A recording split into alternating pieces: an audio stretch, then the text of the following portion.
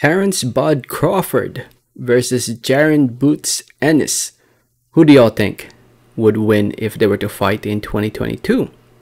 Before I get more into the video, I just want to say thank you. Thank you so much for watching. Please subscribe for more boxing and please hit that like button. It helps out the video. It helps out the channel. I'd really appreciate it. So I'm seeing a lot of people on social media demanding for this fight to take place for the first half of next year. And by people, I'm talking about Errol Spence fans.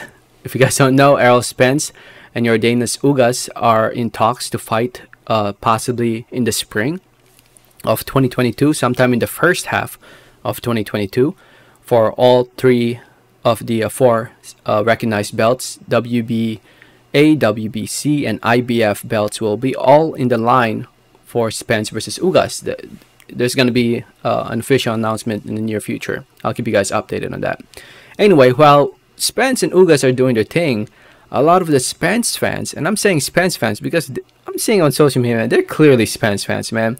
They're saying that Terence Crawford, the WBO welterweight champion of the world, one of the best pound-for-pound boxers in the world today, while he waits to fight the winner of Ugas Spence, he should fight Jaron Ennis.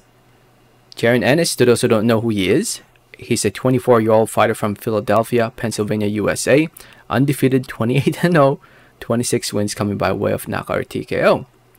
A very, very talented fighter, a very, very talented boxer, a future world champion in my opinion, one of the most underrated fighters out there in the world today. Maybe not underrated, but unrecognized. A lot of people still don't know who he is. And he has what it takes to become a pound-for-pound king one day, Jaron Ennis. He's part of the newer generation of welterweights. Now, in my opinion, all these Errol Spence fans that want to see Crawford fight Ennis, I'm sure they just hope that Ennis would beat Crawford so that Spence doesn't have to fight Crawford. That's all they're hoping for. Now, can Boots actually beat Bud? It's possible. Anything's possible in the sport of boxing, right? But right now, in my opinion, it's kind of hard to go against Bud. Right now, Bud is still in the top of his game. He's still, he hasn't slowed down in my opinion.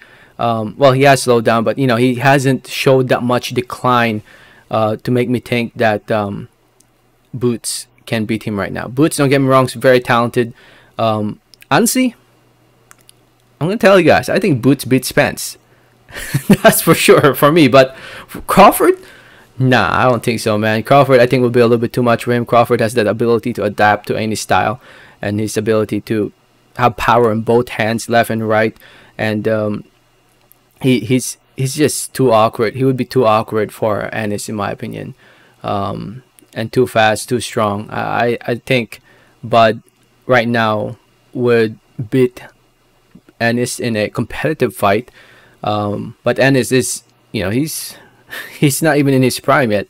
Boots, he will eventually, maybe in a couple years. I think in a couple years from now, I think I would lean towards Ennis. But right now in 2022, not yet. But anyway, I just thought I'd bring up this conversation. Let me know what you guys think. Let me know your thoughts in the comments. Thanks for listening. Thanks for watching. And like always, have a great day. All right, thanks.